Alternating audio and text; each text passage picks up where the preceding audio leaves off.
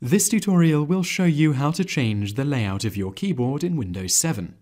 Click on the Start orb and in the Search Programs and Files field, enter intl.cpl and hit Return. The Region and Language window will load and you will need to click on the tab which says Keyboards and Languages. In the New tab, click Change Keyboards. In the new window, click on the Add button and the Add Input Language window will load. Find the language that you wish to set your keyboard to from the list and expand the option. Here we are selecting English, United States. Within the expanded options, click Keyboard, then choose the option you want. Here, US. Click OK. Select the US keyboard option from the frame and click OK.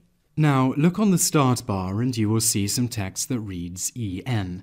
Click on this and from the list that pops up, click English, United States, or whatever language you are choosing.